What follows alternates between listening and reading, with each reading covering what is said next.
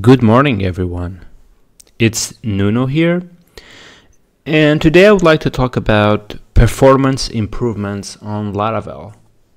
And more precisely, because in the last 2 weeks, I think, I've been working on kind of improving the performance of certain features in Laravel. And the first one was actually the test suite, which I was able to make the test suite in Laravel actually consume kind of 50% less memory at scale.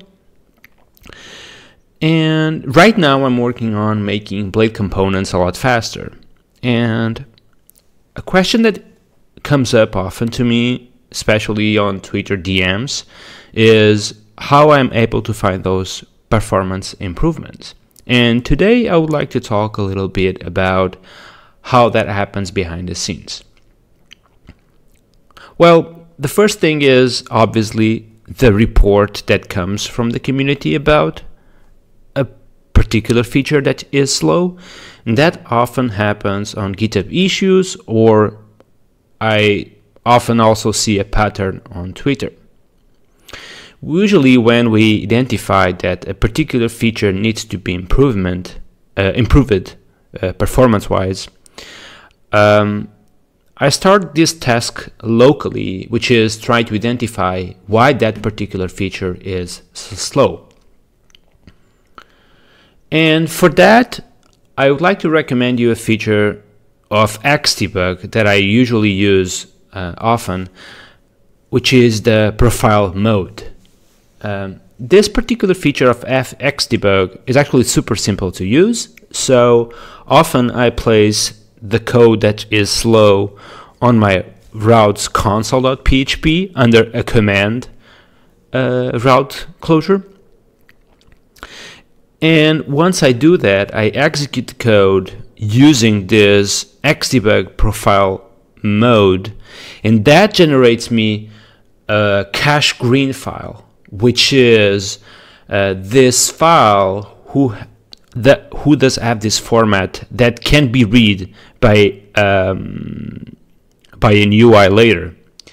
And for macOS, I actually have this QCacheGreen application, which I'm going to share later on the notes of this audio format. And it's basically this application that I can open, and then within that application, I can open that file generated by Xdebug.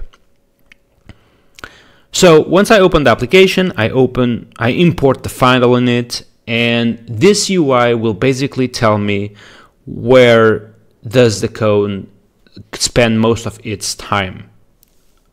So if I have a code which has like 3 functions, A, B, and C, and if like 80% of the time my code is like spent on a function C, probably I can make an improvement on the function C.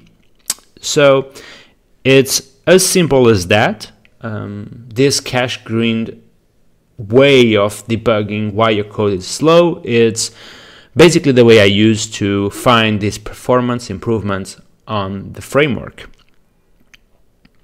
Now, usually why a particular code is slow, it can be related to two things.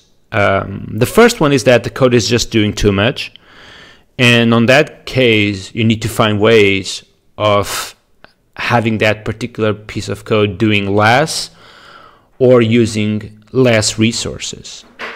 The second thing that can make a particular piece of code slow is because it's leaking memory.